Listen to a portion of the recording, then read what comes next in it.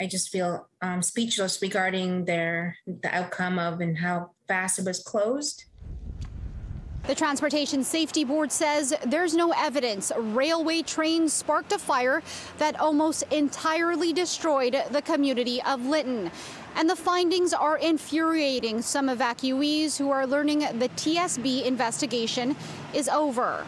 No answers for families who ran from the flames after the June fire leveled homes and buildings in the Lytton area. The TSB sharing photos of the last train that traveled through the village. Any sign of like hot bearings where the roller bearings had been burnt, any signs of like on the locomotives, if there'd been any signs of, like a paint burnt off or something like that, where there's potentially signs of fire. We did not find any. Joseph Justice lost his childhood home on IR-18. He and his wife, Katrina Sam, and their family are staying in 2 donated trailers. Every day we drive through Lytton and we see this disaster, and it brings tears to our eyes every time. It's devastating. And the cleanup is like they're sifting through the homes in Lytton right now. And hopefully once that's done, they can clean it all up and, make it look a little better.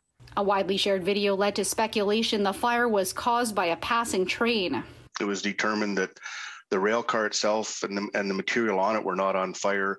Some of the outside packaging had been singed because it had gone through an area that was on fire. And this area was not Lytton; it was further south. The TSB's final report says the fire was within 5 feet of a CP rail line, but lab tests showed no correlation between a substance on the ground and a material taken from a locomotive.